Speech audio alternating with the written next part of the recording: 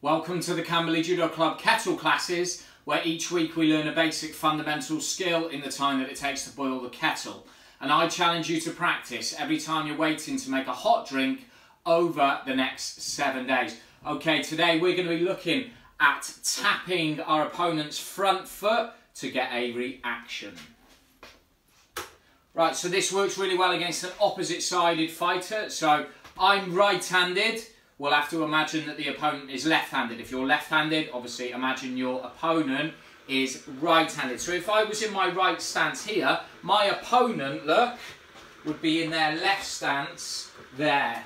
Just to give you a brief idea, so our feet would look something along the lines of that kind of triangle shape there that would be fine. And I'm going to look to just tap this front foot here, or the side of the foot, the ankle, to get our partner reacting, making them think that we're trying to go backwards so that we can set up a forwards technique, for example, like Taitoshi that we looked at last week.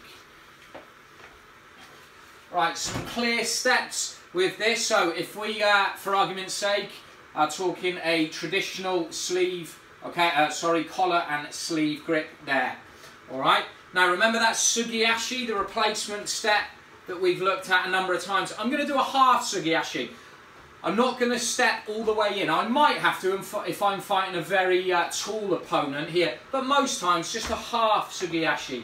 Bringing the back foot halfway in will be enough. Now, as I'm coming forward, moving forwards here, I'm not thinking about foot sweep there. I'm just thinking about staying flexible from the bottom of my knee. All I need to do is make connection. I don't really need any power. All right, so from there, as I start to move forwards and push backwards, look, I'm just going to bring my foot to the side and just tap my opponent's front foot. So from here, look, half step, as I move forwards, tap, and then put the foot down here. Again, notice that little push back, thinking about elastic with the hands there. I make that snap.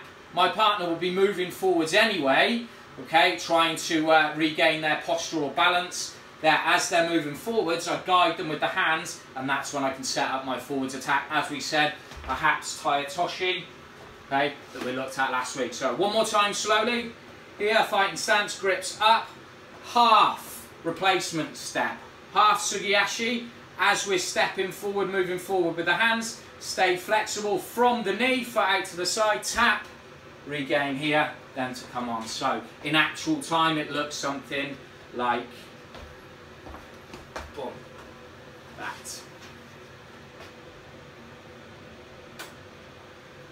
Don't forget to subscribe to my weekly newsletter, the Grappler's Weekly Weigh-In.